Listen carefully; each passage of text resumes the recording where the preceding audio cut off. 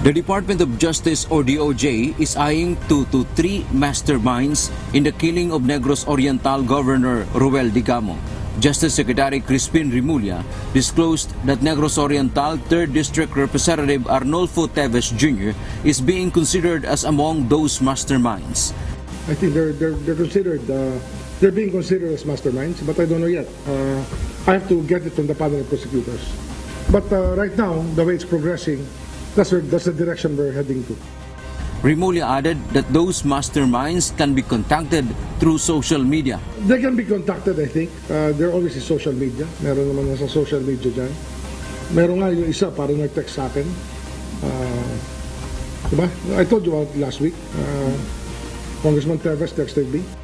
Meanwhile, Congressman Teves' lawyer, Attorney Ferdinand Topacio, said they are not surprised because since the investigation began, all insinuations and references had been thrown toward the direction of his client.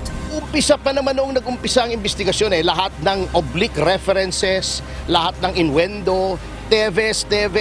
So we are not surprised. Para sa amin,